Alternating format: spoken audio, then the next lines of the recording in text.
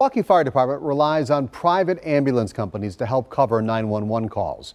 Earlier this year, the number of companies helping the city dropped from 3 to 2. That put pressure on a system that was already over capacity. The I-Team got a behind-the-scenes look at a unique solution to this problem. Here's our Sean Gallagher. An increased 911 call load and one less provider, the Milwaukee Fire Department had to do something to help cover emergency calls. The solution? Combining forces with the private ambulance companies. They're going to run out of the firehouse just like the fire department does. One of ours, one of theirs on their ambulance. Bell is going to be staffing 3, Curtis will be staffing 1. Effectively double that staff, which doubles the availability of resources in the community as a whole. It's a first of its kind fix, so we rode along here to find out. It was as if I was working with someone who I had worked with for months. The house is different, but the calls are the same.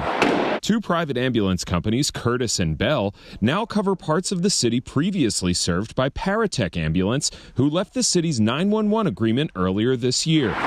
The city's 911 system is set up so private ambulance companies handle less severe 911 calls. They're called basic life support. So the fire department paramedics can handle the more life-threatening calls called advanced life support.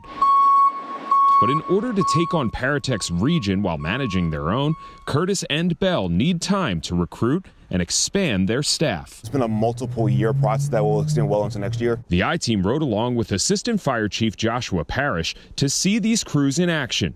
Private EMTs will work alongside MFD personnel for at least the next 6 months, while long-term staffing solutions can develop. But it comes to, what are some of those answers you can implement right now? And this is one of those right now answers. This is a historical thing to happen, so I want to see it through. Bell Ambulance Deputy Operations Manager Adam Kuss and EMT Quinton Nation are two of the first to work out of a Milwaukee firehouse in this partnership. It's been something new and something that's rewarding and a great experience. At the end of the day, we're all still doing the same job. We're still here to help people. It's only a temporary solution while they navigate a nationwide EMT staffing shortage, a shortage that's led to recent underachievements in response times.